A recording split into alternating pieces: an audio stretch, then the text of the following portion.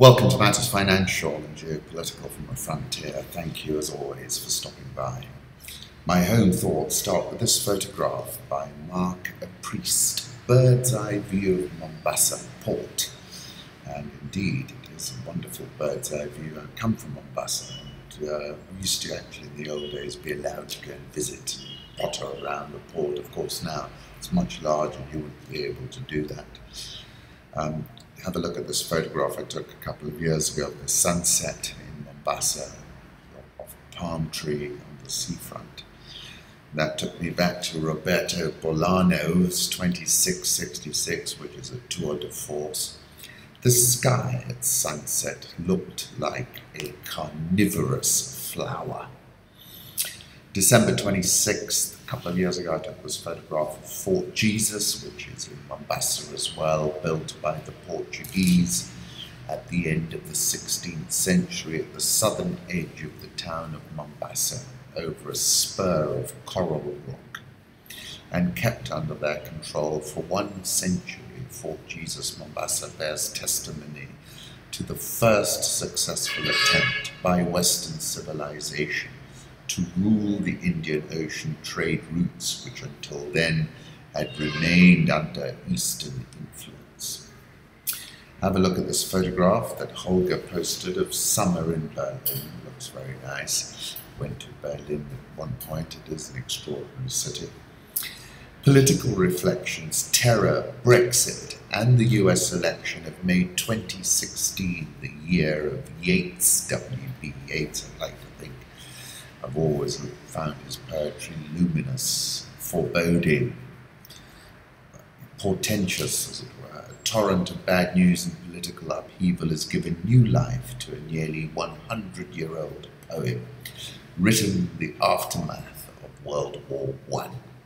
Terror attacks, the fracturing of the European Union, and a polarizing US election have made 2016 the year of the second coming.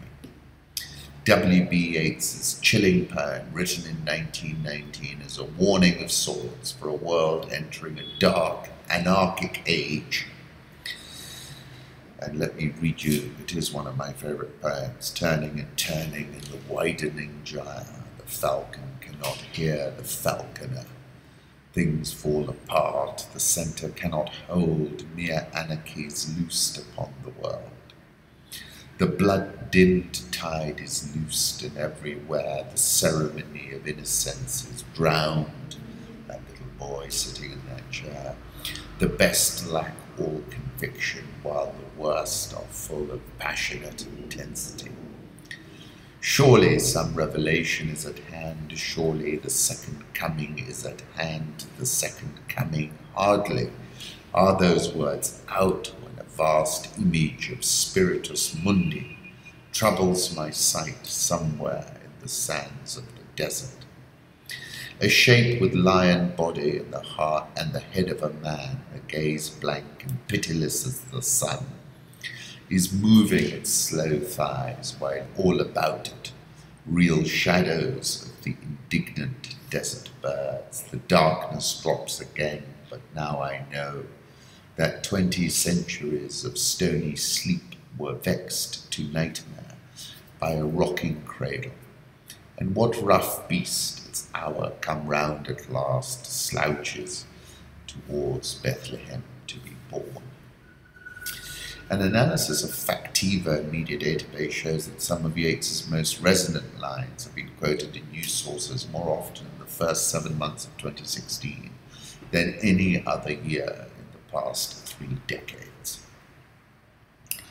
The enduring quotability of the second coming attests to Yeats's brilliance as a phrase maker. You'd have to go to Shakespeare's sonnets to find something that has instilled itself into the ear of the reading public over as long a period in as intense a way. Very accurate. I participated in NTAM Live, which was mostly this morning, it was a program breakfast show, mostly about the interest rate cap, but we also touched on Trump, and I said Trump has a chance if he gets his demographics out. I'm not writing him off, and I think, particularly if he gets an event, that plays into his narrative. Brexit leader Nigel Farage urges Donald Trump voters to stand up to the establishment. Former UKIP party leader Farage assured Donald Trump supporters that anything is possible, drawing parallels between the US election and Brexit during an appearance in Mississippi. Qatar has bought a stake in the owner of New York's Empire State Building. This is according to Bloomberg. I visited in May and I said then Qatar is punching beyond its size. And here is a picture of Doha taken from the sky a couple of years before that. Turkey crosses into Syria, unipolar conspiracy or multipolar coordination? Question mark. To put it more simply, Russia and the SAA, for reasons of political sensitivity and long-term strategy, do not want to attack the YPG and proactively stop it from occupying all of northern Syria, whereas Turkey has no such reservations in doing this and is more than eager to do the heavy lifting. France, of course, is embroiled in a Burkini controversy. When you're stripping women in public in that fashion, it really is the wrong way to go about things. I agree, they call me outrageous, but I think if you go and settle in a predominantly Christian country, you have to adopt the social mores of the time. I remember getting into an awful argument with some chap, Putney Station, who was telling me how he wanted to bring Sharia law to the United Kingdom, and I said to him, what on earth for? The British have no connection. And I found it quite strange that he thought that was a practical solution, and many of them still do. Currency markets, dollar rally wanes as markets calm before Yellen. This is the predictability of a rate rise in September. I think that's not on the cards because of the closeness of the election. Let's move on to the currency markets. Euro dollar 112.73, dollar index 94.69, Japanese yen 100.40. Most people looking for a sharp move down to 95. Swiss franc 0.9661. The pound 132.10. Every time I tell people I'm getting more bullish about it, they think I'm raving mad. Australian dollar 76.21. Indian rupee 67.085. South Korean won 11.1645. The Rial 322.53. Egyptian pound 80.88. And the rand 14.12. We'll get to that in a moment. Dollar index, let me put up a one-year chart. 93 is still the key area of support, and I think Jackson Hole will be the pivot. We'll get a better insight into what the federal governor is thinking. I mean, what they've been thinking and how they've been communicating with the market has been really wanting, I'm afraid. Jackson Hole offers Fed Chair Yellen the stage to keep a 2016 rate hike on the table. Sterling, let me put up a 6-month chart of that. I like it for a rebound as high as 140, but I could see it dip out somewhere above 127.99. So now it's pushed up a little bit. So we've got to hope we get a cheaper entry level, but I think we're going to rebound to 140 before the year end. Gold, last trading at 1325.98. 1305, 1310 is the key area of support. We've got to look at how it behaves down there, but given the world that we live in, the negative interest rate environment, it makes sense to hold gold. The CEO of commodities trader Fibro recommends shorting oil at $50. I'll put up a crude 6-month chart of crude oil. We're now at $46.89 in the US. I don't think we're going to run away. I'm not one of those. I think the best trade actually is probably to sell calls of 60 on another push towards 50. Coal rebound, actually that's interesting. If you look at this chart, Australian coal is at a 17-month high apparently, so quite a rebound there. Mongolia's epic meltdown won't be reversed by a mining revival yet. Have a look at the currency, which fell at one point for 24 days in a row. Congo faces increased stability as key vote date approaches. This is a report carried on Bloomberg. We are set to see a significant escalation in tensions as we approach a number of key political deadlines, said Ronak Gopaldas. He's the head of country risk at RMB. The strike can be seen as a possible precursor of what to expect as the country begins to navigate a very complex and potentially messy political situation. to see how it plays out. And this plays back to the point that I think, repression is not working as it used to work before, and therefore, notwithstanding that Kabila has triangulated his neighbours, I think Kagame and Museveni, he's kicked Moishi out of the country, but at some point Moishi is surely going to try and come back. He has to, if he's going to burnish his credentials as the opposition candidate, but obviously it's a little bit tricky. Zuma bids to tighten grip as South African police target Gordhan. Stunned by his ruling party's worst electoral performance since the end of apartheid, President Zuma is going for broke in a battle to maintain his grip on power. The first casualties have been the nation's rand and bonds. First came Monday's announcement that he plans to run a committee that will oversee the nation's state-owned companies. The finance minister Pravin Gordhan, with whom Zuma has had a fractious relationship, said it received correspondence from a special police unit known as the Hawks. The Daily Maverick website said he may face charges over allegations he oversaw an illicit unit to spy on politicians when he ran the state tax agency. Gordhan is determined to stay in his position, a person familiar with the situation said. I thought this quote was very relevant. Daryl Glazer, South African president's response to the election setback, and the response of many around him has been to dig in deeper and basically go on a mission of revenge. The rand dumped 1.2% on Wednesday. It's now trading around 14.12. Zuma has little to lose after the ANC's unprecedented losses in the local elections, said Anne Fruhauf. She's at Teneo. The president will be keen to protect his interests, even if it means risking major market fallout. And we've learned that before. After the thrashing it received in the local elections, you'd think the ANC's leadership would do its utmost to restore unity in the party, said Nicholas Spiro. This is patently not the case. The only thing stopping Gordhan throwing in the towel is the fear that the financial fallout would be severe.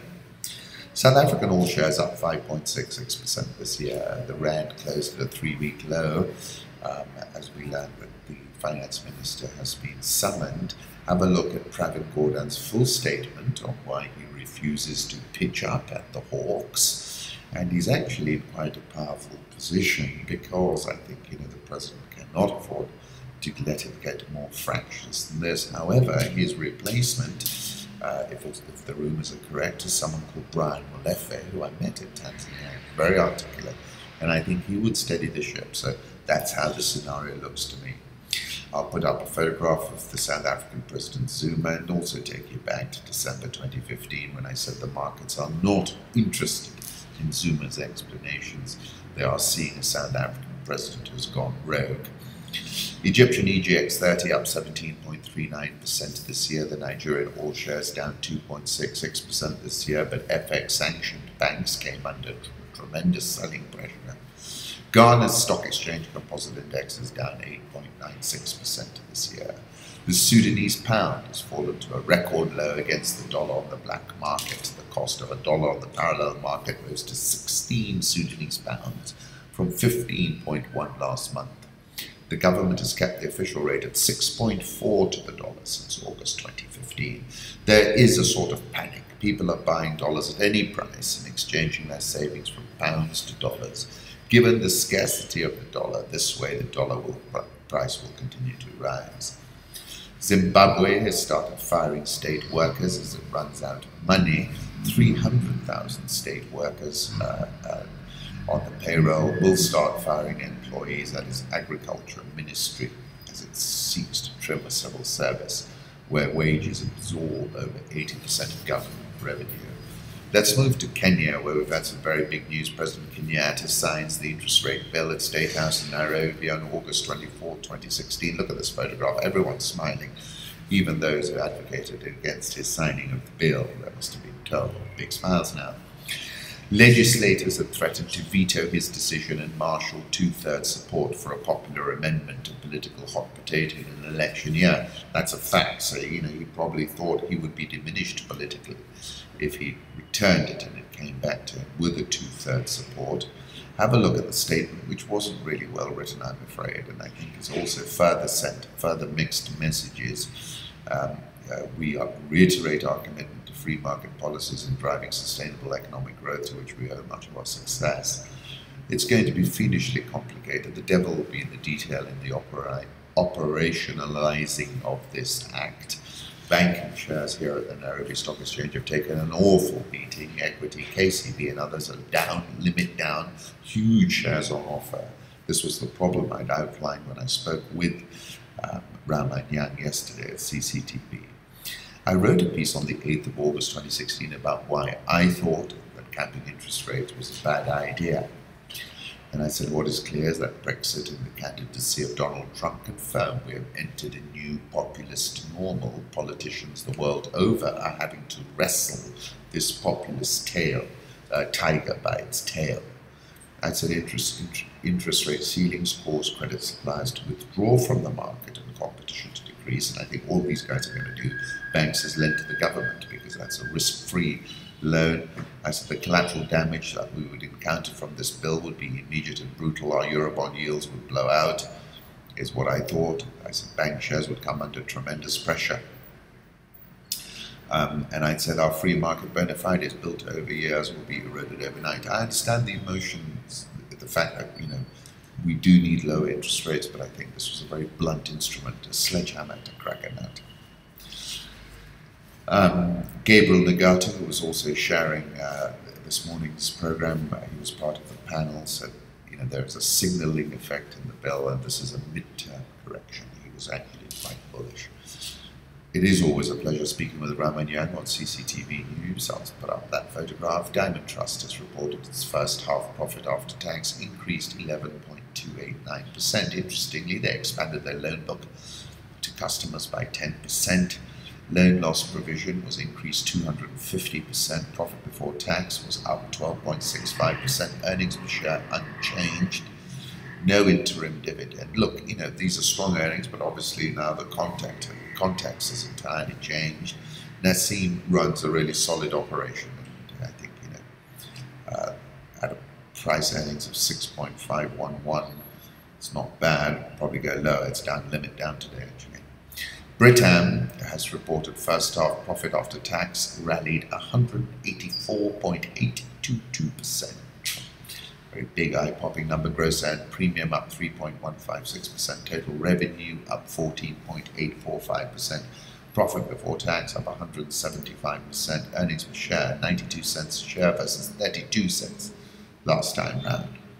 In their commentary, they said the core business performed very well in the first half of 2016, achieving a 175% increase in PBT, investment income up 38%, asset management revenue up 21%, total assets up 7%.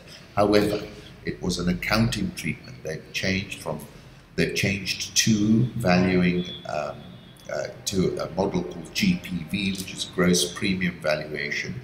Previously, it was net premium valuation.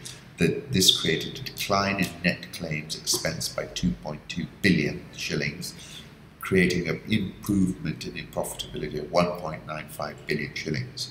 You strip that improvement out and they were slightly behind the previous year. NSE reported first half earnings per share down 53.623%. Operating income down 22.83%. Highly correlated to volumes, and it's been a low volume bear market for most of the year. Tullow has raised Kenya's oil export hopes with March 2017 production date.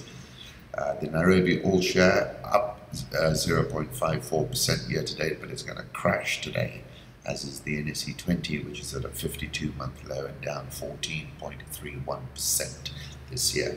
If you want to follow the stock market and you have some bank shares or anything, please just register on rich.co.ke. It's free. Just get a password and then use your password to get onto Rich Live, which is where the live prices are transmitted in trading hours. Any problems, please tag Marbithi, M-A-R-M-B-I-T-H-I,